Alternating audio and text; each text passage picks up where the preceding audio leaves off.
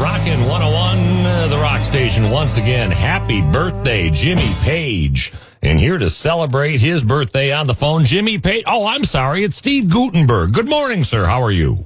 Good morning. How are you? I didn't mean to throw you out. You know, it's Jimmy Page's birthday today. It is Jimmy Page's birthday, and God bless him. Yeah.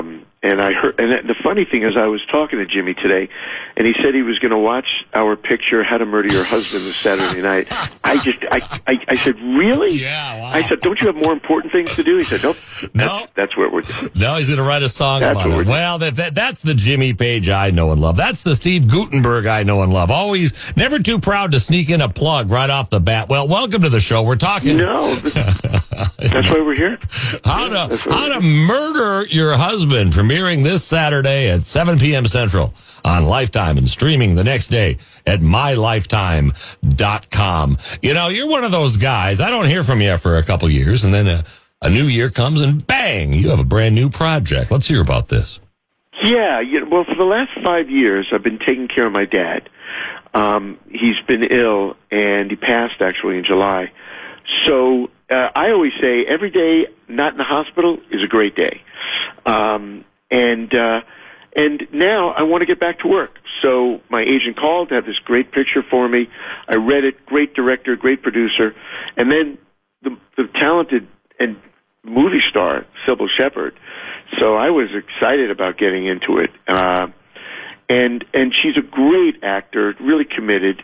And I thought that the story is a true story that a lot of people have heard about, Daniel and Nancy Brophy, who were a couple living in Portland. They were broke. Nancy decided to take out an insurance policy on her husband and then murder him. So the story is pretty fascinating. And I think we're going to get a great audience for it because it's just one of those shows that you can't take your eyes off because you cannot believe that this woman did what she did. Wow. Allegedly did what she did. She was convicted, but she allegedly did it. Well, let me say, I'm sorry for your loss. And, I'm a firm believer in karma. And I think, sir, you have some very good karma coming to you. Good for you doing all that for your dad.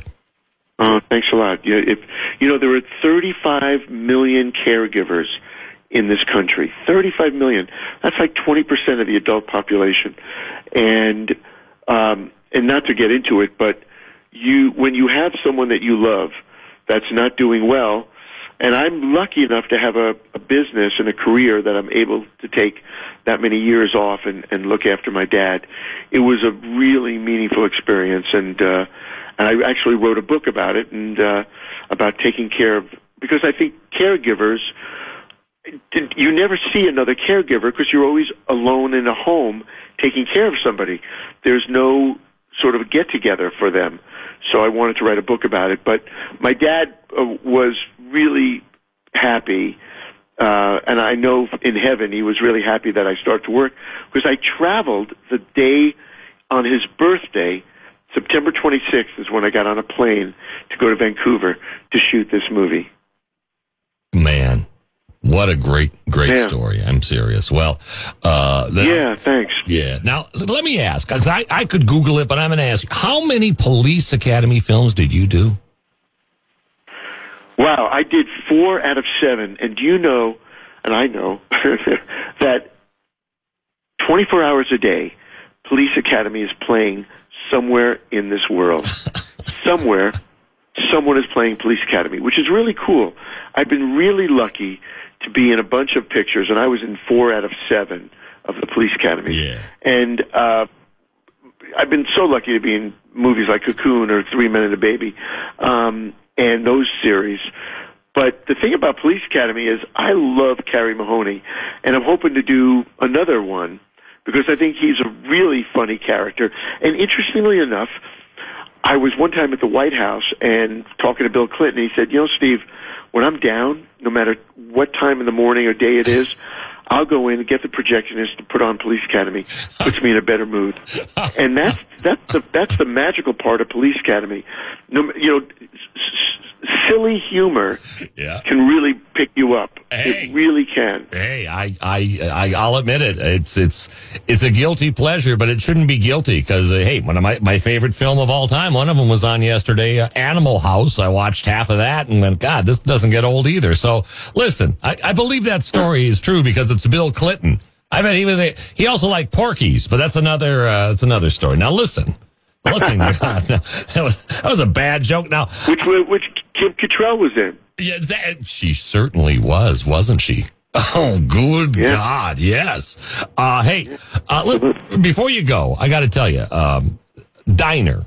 Did you know when you were making the movie Diner that it would be, a cult classic for 100 years? I didn't understand cult classic. I was 23 years old, but I did know that it was going to be a success. While we were shooting it, when Timothy Daly and I did the bar scene, I walked out of there and I called my publicist and I said, I think we got something here. I just had a feeling. And you do have a feeling.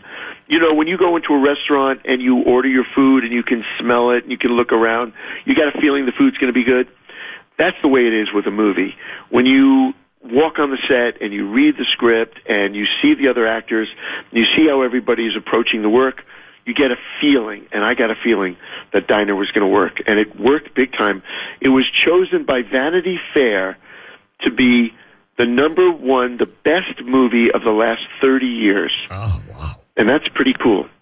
I thought you were going to say the best movie of the last 30 years was Sharknado 4. But that's a whole... No, I'm kidding. Listen, Steve Guttenberg. Nah, that's a whole different story. And actually, I turned down Sharknado.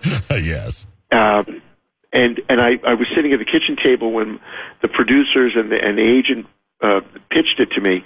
And I said, no one's going to watch this movie. Well, I was kind of wrong about that one. Well, hey, I think you made some pretty good choices. And one of them being... this Saturday, How to Murder Your Husband. See what I did there? Work that. Yes. Thank you for that plug. Of course, 7 p.m. on Lifetime and streaming the next day at mylifetime.com. Listen, Steve Guttenberg, I've got a current photo of you. You look amazing. Happy, healthy. Again, sorry on the loss of your father, but good karma to you for taking care of him and for being so entertaining all these years. Come on back to the Johnny Rock Show anytime. Okay, Steve? I will, Johnny, and I wish you and your family good health and success. Mazel! The Johnny Rock Show. Rockin' 101. The Rock Station.